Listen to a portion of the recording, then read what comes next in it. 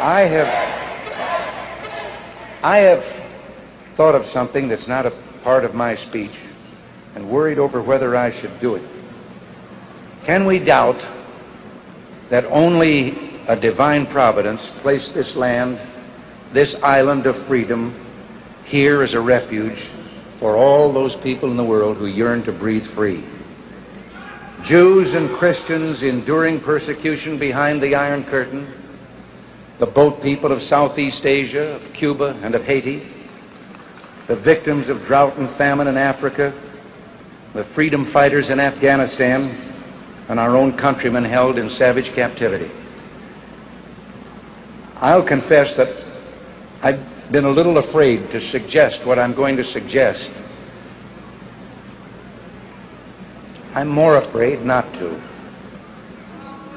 Can we begin our crusade, join together in a moment of silent prayer?